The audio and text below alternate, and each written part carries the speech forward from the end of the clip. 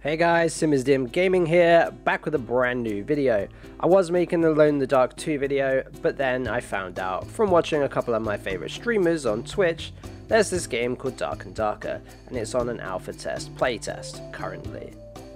Long and short, Dark and Darker is basically, in my opinion, Escape from Tarkov crossed with Dungeons and Dragons.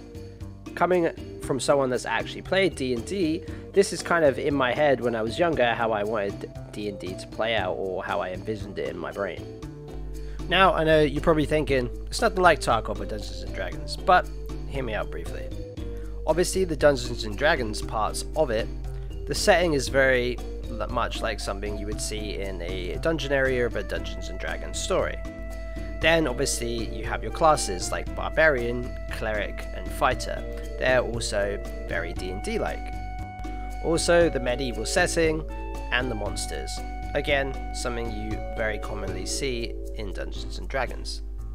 Now moving on from saying D&D constantly, the Tarkov side of this game is the fact that it has loot mechanics and it's quite a hardcore game. So you have inventory and you have equipment you can equip during game and in your stash. Those are very Tarkov-esque. You have the more obscure things like movement speed and stuff like that, which resonate quite heavily in Tarkov. So all of your gear weighs something and it can slow you down, etc. So that's another Tarkov element which is in this game. But enough about the similarities from other games. This game is really fun. It's really hard, and you feel like you've accomplished something as soon as you get out in one of the portals. I say as soon as you get out, what I actually mean is if. There's a high probability you are literally not going to get that far. I've died so many times to random things in this game, whether it will be the AI, someone invisible as a rogue, I walk past them and they just stab me in the face 4 million times before I know what's going on.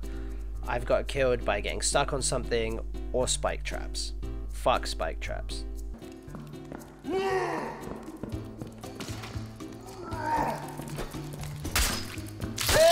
We got him! Haha! Got that motherfucker! Let me heal you a sec, hold on. Oh god, I'm getting stabbed from behind, dude! Oh, you killed me, I think. No, you didn't. That's fine. Oh, good, you killed him, good job. Yep, he's been this way. There he is, hello! Hey, bud! I missed ya! Fucking bitch. Someone's coming in. This way. Yeah, he's right here. Wrong house, motherfucker! Dude, what the fuck? That was the funniest shit.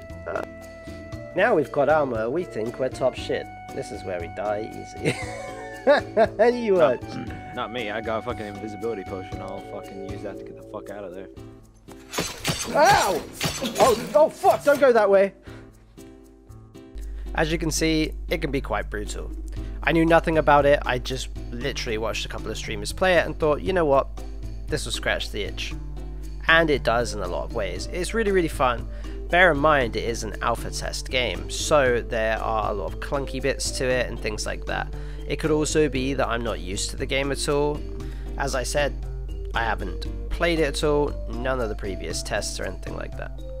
I decided to go against my normal grain, which is a guy with a bow. I normally like, in this case, the ranger class suits me to a T, but I decided to go cleric. Cleric basically has a blunt weapon, a shield, can wear some plate armor, and I can also do holy damage and be an off healer.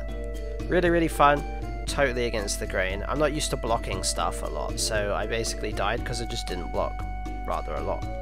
As the cleric, you can fight, but you gotta leave it to the fighter and the barbs basically, otherwise you're easy pickings because you're kind of slow. So once I figured out that I need to be more of a support class, I did a lot better.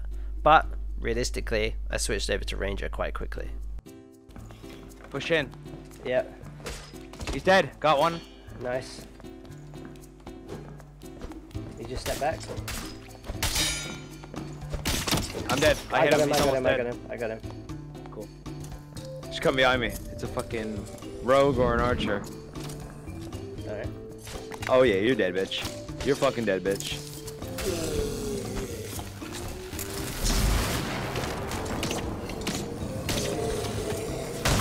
Oh shit, back up, back up, back up. I need heal. I have no healing items left. And I have a speck of health. I just killed the fucking guy. Hold on. Take this, take this. You didn't drop anything, bro. I did, it's a bandage. Oh, okay, got you.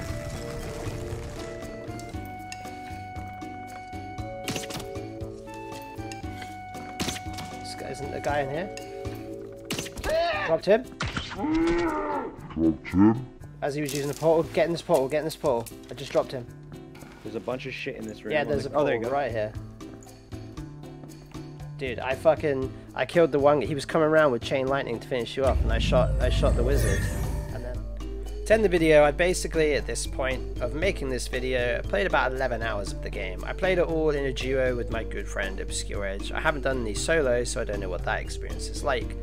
But for an alpha test of a game like this, I think this has got a lot of promise. I'm really looking forward to the next time I can play this, whenever the next alpha test phase is, and I recommend you guys check it out. If you haven't already, go and wishlist it on Steam. If you're watching this video way in the future after this playtest at the time of me making this video, definitely go check it out. But yeah guys, as always, this is SimizDM Gaming, and I'll see you in the next one. Dropped him.